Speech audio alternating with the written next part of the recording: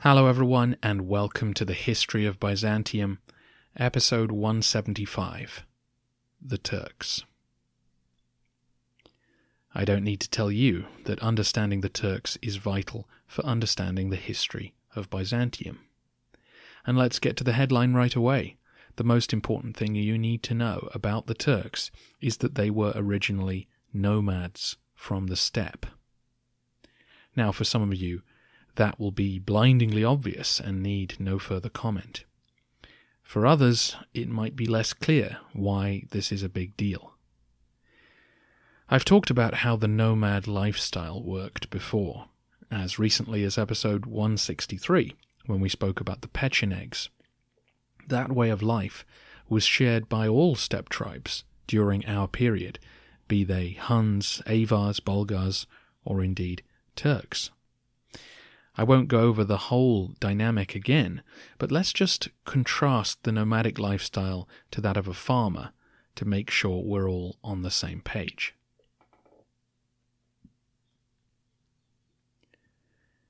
If you live in a farming community, then everything for you is static. The soil is the center of your life, and you spend your time maneuvering around it, feeding it, extracting from it, protecting it. Because the soil is the fixed point in your life, you are going to be in favor of strong government. You want soldiers to give up their lives in order to protect your patch of ground. You will therefore acquiesce to the demands of government in exchange for protection. If, on the other hand, you live on the endless grasslands of the Eurasian steppe, your life is constantly on the move. Your animals are the most important thing to you. They perform the same function as the farmer's soil.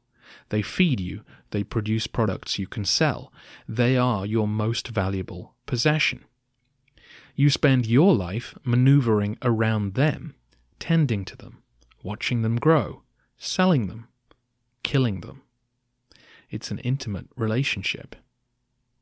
The soil is important to you too, but your soil only grows different types of grass. Your animals hoover it up every minute of every hour of the day. Your relationship to it is therefore the opposite of the farmer. He protects one patch of ground for his whole life. You use it and move on. Your life is constant motion, always looking for more grass to feed your animals. You resent any imposition of government at all, because all governments divide land between people and deny you access to fresh pasture. These opposing worldviews created two very different societies. Take theft, for example. To a settled community, theft is a crime and evidence of bad behavior.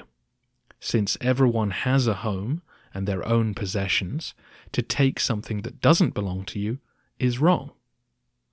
But in a nomad community, where people live in tents, property has a more communal feel. You couldn't really deny a friend access to your things. I'm sorry, you broke your saddle, but I'm not lending you my spare one. You have to share things because you need everyone to continue performing their duties for the community to function. On a farm, you can close the door on your neighbor's struggles, but in a steppe tribe, the problem in the next tent is your problem too. Pushing this logic out into the wider community, when one group of settled people attack another, we call it war. But conflict between tribes of nomads was an accepted part of life. In the insecure, competitive, and borderless world of the steppe, tribes took what they needed to survive. Taking was part of life. Yes, neighboring tribes formed bonds with one another, and confederations of tribes rose and fell, but ultimately life was about securing your position. And when everyone takes from everyone else, is it really stealing anymore? It's a simplistic example, but hopefully it gives you a taste of the type of confrontation that might take place between a settled people and a nomadic one. Culturally, the two sides spoke very different languages. And thanks to a series of events in far-off places, the settled Byzantines and the nomadic Turks will soon come face to face with dramatic consequences.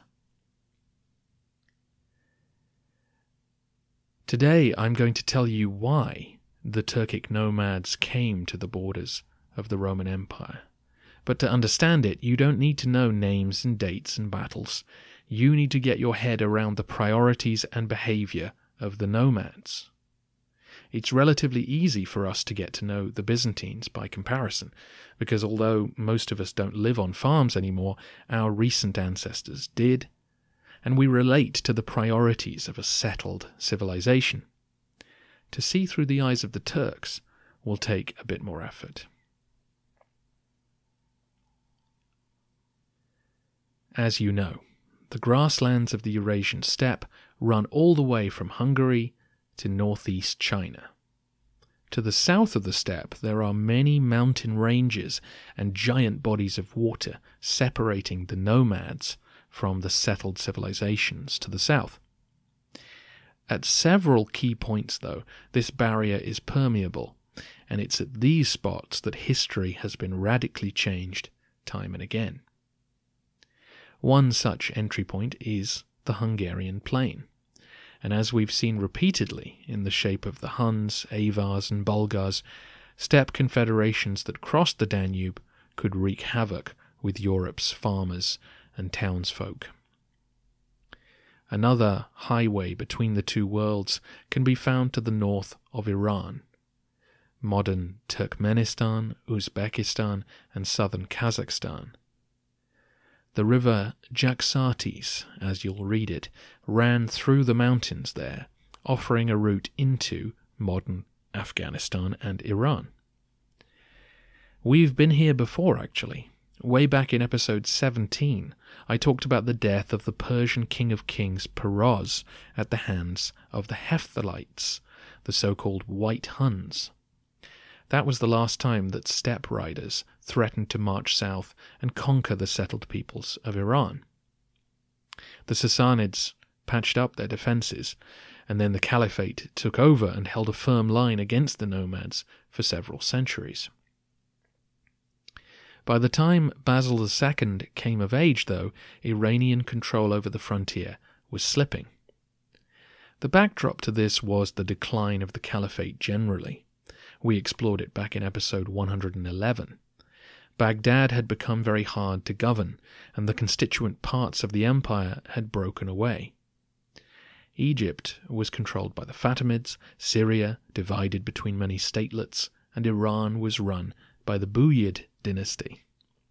Common to this whole area were two problems: legitimacy, which was tricky given the religious and ethnic divisions of many places, and control of the armies. As you may remember, the Caliphate had turned to slave soldiers, whose loyalty was theoretically easier to guarantee. And where did the majority of their slaves come from? The steppes, of course. Generations of Turkic boys had been raised as soldiers and now dominated the military across the whole region. Inevitably, some came to govern in their own right or held their rulers hostage when events didn't go their way. Problems like these found their way north of Iran too. The border with the steppe world was held during this time by the Samanids. And while Basil II was fighting his civil wars, similar trouble was brewing among the notables of this Iranian regime. Senior men of the area began hiring nomads to fight their domestic rivals, and by the turn of the millennium, the Samanid dynasty had fallen, and with them went the barrier keeping the steppe tribes out. The nomads living along the Jaxartes River had undergone a similar process to the German tribes who brought down the Western Roman Empire. They had established a trading relationship with the settled peoples, they'd occasionally raided, they had been hired as mercenaries, and they had begun to adopt the religion of their southern neighbours. You'll recall that the Goths and Vandals had already become Christians before they migrated into the empire. This conversion gave them a sheen of respectability. They seemed less barbaric and could be reasoned with. So here, the Seljuks and dozens of other tribes had become Muslims, freeing them to take a more active role in the politics of the former caliphate. So, while Basil II was grinding down Bulgaria, the eastern part of the caliphate was slowly taken over by steppe tribes. Initially, they fought for local Iranian rulers as men attempted to fill the vacuum left by the collapse of the Samanids. But when the nomads realized that they were now the dominant military force in the region, they dispensed with their overlords and began fighting one another for control. In this chaotic landscape, the Seljuk dynasty grew and flourished. As you can imagine, this was a time of shifting alliances and many battles, which we don't need to be concerned with. But by 1040, so 15 years after Basil II's death, the Seljuks had defeated their major rivals and taken control of eastern Iran. There are stories to read about the Seljuks, about their founder Saljuk, son of Dukak, and how he'd converted to Islam and how his sons built their confederation. But these stories were written after the Seljuks had become masters of Baghdad. And as we talked about during the Origins of Islam episode, tribal histories are open to major distortions based on the needs of the present, particularly when justifying the rise of a dynasty in religious terms. The details, therefore, aren't that vital. The reality is that the Seljuks were one of many steppe tribes who were welcomed into a world without reliable standing armies. No one had the amazing skill they did with bow and horse, and they therefore seized power and used it to bring other tribes under their sway and eventually annexed the settled civilization that had welcomed them in the first place. The major political developments of the Seljuk rise will come up in the narrative. They didn't emerge as the dominant military force in Iran until 1040, and won't reach Baghdad until 1055, so we have time to get to know them later. But let's go back to 1025, where our story is paused, because already by then Turkic nomads had reached the borders of Armenia. As best we can tell, one group raided the kingdom of Vaspurakan around 1016 or 17, an attack which helped convince the king to offer Basil his realm in exchange for lands in Cappadocia. Now, all the action I've mentioned so far has taken place in eastern Iran and its surroundings, so you might be wondering why some nomads are over 1,500 miles away in Armenia. Understanding this is key to all that comes next involving Byzantium. When the Samanids fell, the Turkic tribes that moved south did not come just as mercenary troops. They migrated en masse with their families and their herds. The grasslands were relentlessly competitive, and the tribes had entered the Islamic world looking for a better life. For some, this might mean accepting settlement and military service in exchange for pay, but others just kept moving. They turfed peasants off the land and began grazing their animals. If money was offered to fight, they might take it, but in the meantime, they had to continue living their life. I've put up a map of the topography of Europe and the Middle East, which is key to understanding this movement. You see, the center of Iran is pretty uninhabitable. The Dasht-i is a great salt desert in the middle of the Iranian plateau, and steppe tribes entering Iran would have encountered it fairly swiftly. To the east there were places to go, but this was where many tribes were already active in local politics. So for those looking to avoid congestion, west was the way to go. With the Caspian Sea on one side and the desert on the other, the nomads kept moving until they reached Azerbaijan. Here, to their delight, they found acres of pasturage. The Caucasus actually possesses several large pockets of steppe-like grassland in between the mountain peaks. These Turkic nomads had found a new home, an area with little competition from the locals, who had no chance against the composite bow, and a wide area to move through, summer pasture in the highlands and winter refuge in the lowlands. These pockets of suitable terrain passed through Muslim lands into Armenian and Georgian territory and then ran on to the Anatolian plateau. That plateau had formed such an effective barrier against the Arabs, but here it was exactly what the steppe riders were looking for. It would be some time before the potential of Roman territory was fully realized, but by 1025 a significant number of tribes had already migrated west to the borders of Armenia and found a new home there that suited their lifestyle. Geography dictated this development. You might think, well, the Caliphate is a big place, go somewhere else. But where else was there free grassland within the Islamic world?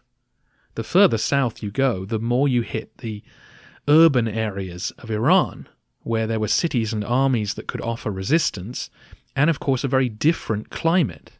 The Caucasus were much more familiar. They are, after all, only 100 miles south of regular steppe grassland. Yes, there were mountains in the way, but the nomads were used to this terrain. They were used to the extreme temperatures that came with this environment. And because of the political fragmentation of the area, military resistance was weak. Despite their profession of Islam, the nomads terrorized the Azerbaijani Muslims as much as the Caucasian Christians. It wasn't personal. It was just that they wanted unhindered access to the grass. That was their way of life. So, this is how things stood as our narrative resumes, and when it does, the nomads will begin to explore the Armenian mountains. They didn't care who ruled here or what empire the land belonged to, nor did they particularly care who was in charge back in Baghdad or beyond. What they wanted was to secure access to pasture, and if they could find settlements to raid to enrich themselves, all the better. Eventually, the Seljuk dynasty will take control of Iraq, Syria, Iran, and Arabia, bringing a large chunk of the caliphate back under one authority.